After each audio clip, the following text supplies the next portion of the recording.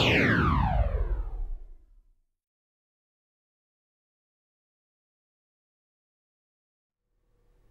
everyone, I'm Jason Odell, and I've got a little Lightroom tip for you today. And I get to ask this question all the time, which is I'll be showing my screen and someone will say, how did you customize the toolbar on Lightroom to show your name and your website and change the fonts?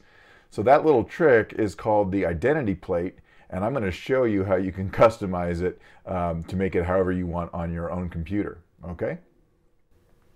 Here we are in Adobe Lightroom Classic, and the top of the screen has your modules, and the left upper corner is something called the identity plate.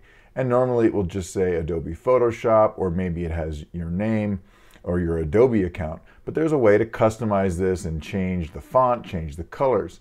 So all you have to do to customize the identity plate is to right-click on it and choose personalized. And you can see it changes to this personalized identity plate. Now, if you haven't set it up, you won't get this. So let me show you how to set it up. We're gonna right click on the identity plate again, and we're gonna choose the edit identity plate option. And then you get the identity plate editor pulls up.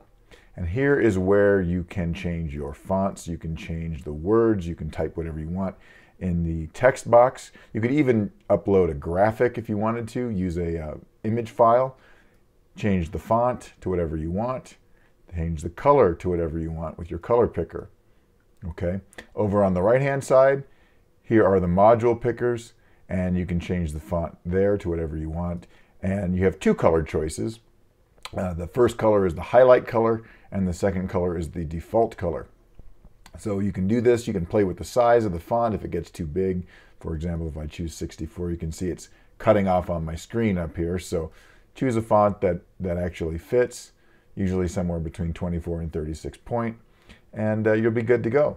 So that's how you create the custom identity plate in Lightroom Classic, and I'll talk to you next time.